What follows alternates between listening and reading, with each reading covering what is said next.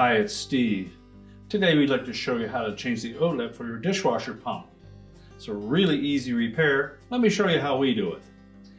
Now, to do this repair, although we won't be working near some electrical circuits, it's a good idea that we disconnect power to the dishwasher. So locate the electrical panel, turn off the appropriate breaker or remove the appropriate fuse. And once we've done that, we'll need to open up the dishwasher and remove all of the items on the bottom rack as well as the bottom rack.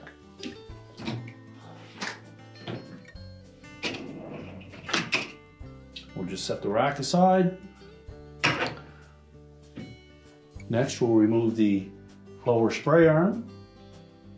We simply need to loosen that retaining nut on the top. Just turn it counterclockwise. Remove that. Lift the spray arm off. Make sure that the upper bearing is in place. And as well, remove the lower bearing.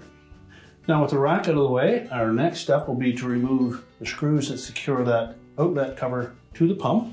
These are typically a number 15 Torx head screw.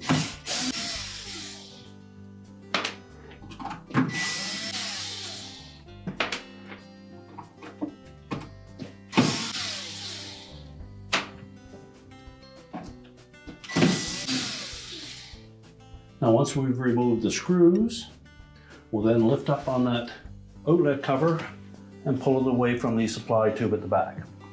Now with the old pump outlet removed, our next one I want to take this gasket out. So take a small thin blade screwdriver, just reach into that groove, capture that and pull it out. And we'll discard that. And then we'll want to take and clean that area out of any debris. So next we'll place the new gasket into that groove.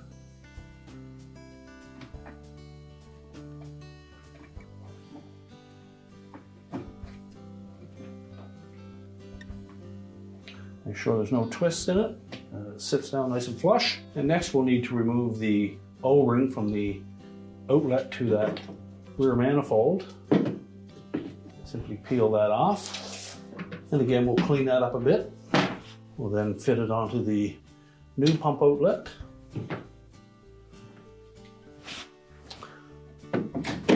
Remove any excess debris from the inner edge of that manifold.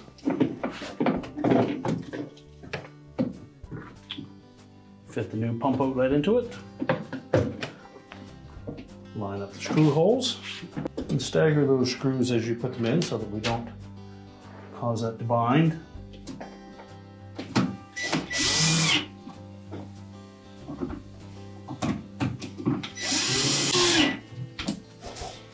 Now we're ready to put the lower spray arm back on. We'll begin by putting in the lower bearing.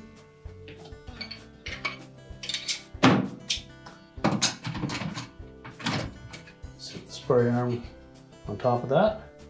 Slide in the upper bearing and the retaining nut and tighten that. Make sure it still turns freely. And now we're ready to put the lower rack in. So we simply need to push the rack back into place.